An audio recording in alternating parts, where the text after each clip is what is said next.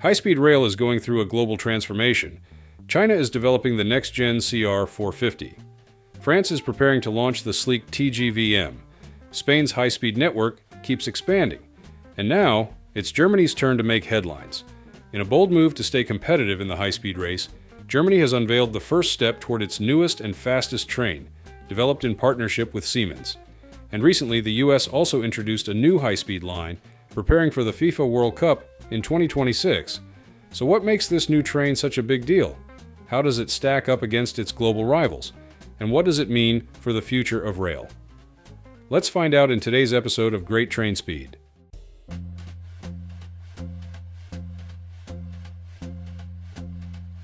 Germany's train system is one of the most advanced and extensive in Europe, known for its efficiency, strong integration across regions. The national rail operator, Deutsche Bahn, DB, manages a vast network that includes high-speed intercity express, ICE trains, regional services, RE, RB, and international connections linking Germany to neighboring countries. The ICE network connects major cities like Berlin, Munich, Frankfurt, and Hamburg at speeds of up to 186 miles per hour, offering a fast and comfortable alternative to air travel. With strong government investment in sustainability and electrification, Germany continues to modernize its rail infrastructure, adopt digital signaling technologies, and introduce next-generation trains. Among Germany's high-speed rail systems, the Velaro platform by Siemens is arguably the most iconic and globally recognized. Built on a foundation of real-world experience and continuous innovation, the story began with the ICE One back in 1987. This was followed by the ICE 2 in 1993 and the ICE 3 in 1995, each iteration bringing noticeable improvements in speed, passenger comfort, and onboard technology. From there, Siemens took the Velaro concept beyond Germany's borders. The Velaro E, launched in Spain in 2001, followed by China's Velaro CN in 2005, Russia's Velaro RUS in 2006, and Turkey's Velaro TR in 2013. Each version was tailored to meet local infrastructure, climate, and operational demands.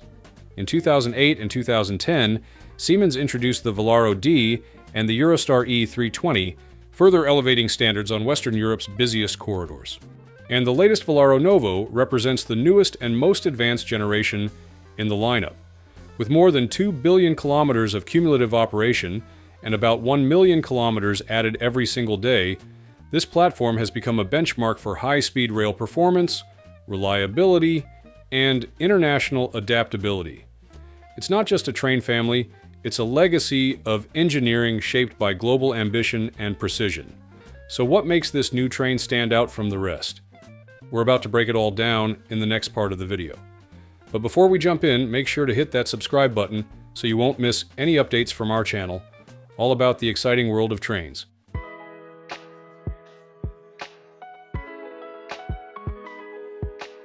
Recently, Siemens Mobility put its Velaro Novo test car to the challenge on the Leipzig-Erfurt high-speed line, and it didn't disappoint. The experimental unit hit an impressive 250 miles per hour, well beyond its planned operational speed of 223 miles per hour. This successful run not only validated the platform's engineering, but also signaled what future high-speed corridors could look like. First unveiled in 2018, the Velaro Novo isn't just Siemens' latest high-speed model, it's a forward-looking solution built for efficiency and performance. While speed is certainly part of the story, the bigger picture is about smarter, more sustainable rail travel. The train was designed around 4 key goals: reducing lifecycle costs, enhancing reliability, improving passenger comfort, and integrating intelligent systems that make operations more efficient. One of the standout upgrades in the Velaro Novo is its improved aerodynamics, an area where small design tweaks deliver big energy savings. Take the newly designed bogie housing, for example. By reshaping the part that encloses the wheels, Siemens cut energy consumption by 15%, a significant reduction for high-speed operations. Add to that a sleeker, more streamlined roof profile, and you're looking at another 10% in energy savings. When trains are cruising at over 186 miles per hour, those changes translate into major efficiency gains. In total, the Velaro Novo consumes 30% less energy than its predecessor leap forward, not just in performance, but also in sustainability. That drop in energy use translates to 1,375 fewer tons of CO2 emissions per train per year. And these aren't just theoretical figures. Siemens validated the data with real-world testing on high-speed corridors like the Cologne-Frankfurt route. But energy savings are only part of the story. The Velaro Novo was also engineered to be more cost-effective over its lifetime. A lighter car body, made possible by advanced welding techniques and new materials, reduces wear and tear.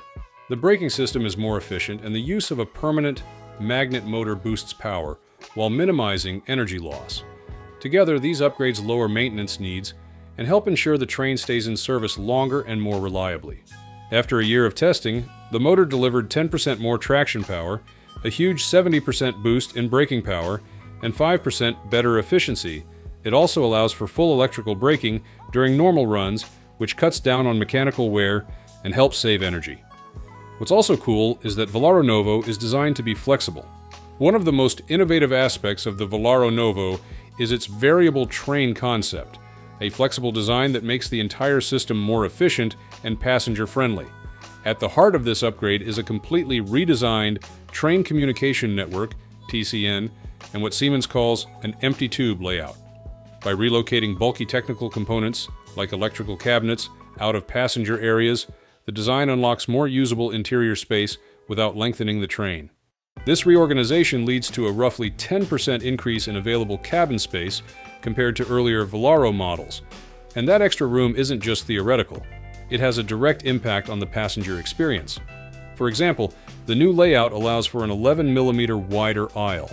It might seem like a minor change, but when you're rolling a suitcase down the corridor or squeezing past a full row of passengers, that extra space makes a real difference. Combined with a wider train body and smarter equipment placement, the Velaro Novo's layout gives designers more flexibility to reimagine seating arrangements, amenities, and accessibility features. When comparing Europe's newest high-speed trains, the Velaro Novo from Germany, Spain, and France's TGV M, it becomes clear that each system takes a distinct approach based on different priorities. Germany's Velaro Novo is designed as a highly flexible and energy-efficient global platform. With a lighter structure and smarter aerodynamics, it uses 30% less energy than earlier models and can reach speeds up faster than 223 miles per hour. Its modular design allows operators worldwide to adapt the train to local requirements, whether that's interior layouts, climate considerations, or national standards. The focus here is clear: long-term sustainability, customization, and international deployment. In contrast, Spain's high-speed network has built much of its fleet on earlier versions of the Velaro platform. These trains offer proven reliability and strong nationwide coverage, operating at speeds of up to 192 miles per hour. While they continue to deliver solid performance across Spain's extensive high-speed rail system, most of the trains lack the advanced efficiency and design innovations found in the Velaro Novo. The Spanish model leans more toward maintaining dependable service rather than pushing technological boundaries. Then there's France's TGV M, also known as the Avelia Horizon, which reflects a different strategy altogether.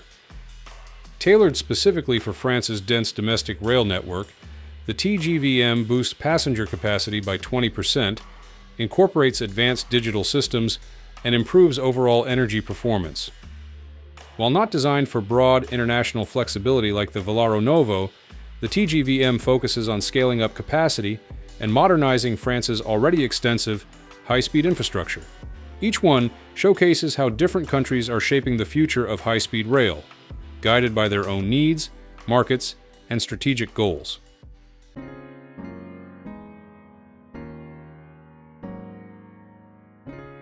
Supportive opinions around the Velaro Novo highlight a clear consensus. The train isn't the problem. Infrastructure is. At speeds over 198 miles per hour, traditional ballasted tracks become unsafe, requiring a costly slab track. But in Germany, high-speed ready segments are short, limiting the benefit of technologies like Velaro Novo unless longer routes are built. From a European standpoint, many believe upgrading existing lines to 217 miles per hour isn't economically viable, as it would disrupt traffic and hurt revenue. Some suggest Eastern Europe might be better positioned for new builds, though likely still within the 155 to 198 miles per hour range. Others propose using HSLs for night trains, capturing revenue from currently idle tracks. Beyond Europe, there's optimism for Brightline and California high-speed rail. Supporters see Velaro Novo as a strong fit for these systems, especially with steep grades and future expansion in mind. The big question isn't whether the train can perform, but how and where will make the most of its potential. Bottom line, infrastructure is still the bottleneck, but the feedback is unanimous. Velaro Novo isn't just fast, it's a game changer. In the right markets, this train could redefine high-speed rail in the decade ahead.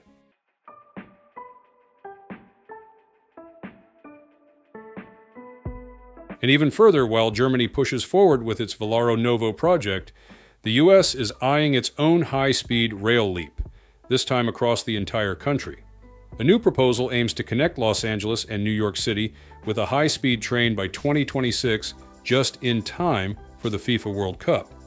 The ambitious plan envisions a 72-hour journey linking the east and west coasts by using existing Amtrak and regional rail infrastructure.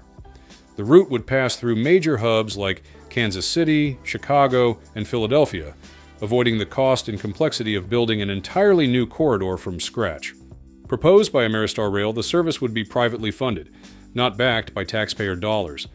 It also draws inspiration from Europe's car-carrying trains, with plans to transport both passengers and vehicles across the country. Ameristar is targeting a May 10, 2026 launch date, just ahead of the tournament's kickoff. With the World Cup set to take place across North America and the final match held at MetLife Stadium in New Jersey, the company sees this as a moment to put American rail ambitions on the global stage. Ultimately, the Transcontinental Chief represents a renewed American push for high-speed, long-distance rail, part of a broader effort to modernize train travel for a new generation, right as the world is paying attention. And that's a wrap for today. Hope you enjoy the video, and I'll see you in the next chapter. Stay safe, ride smart, and train well.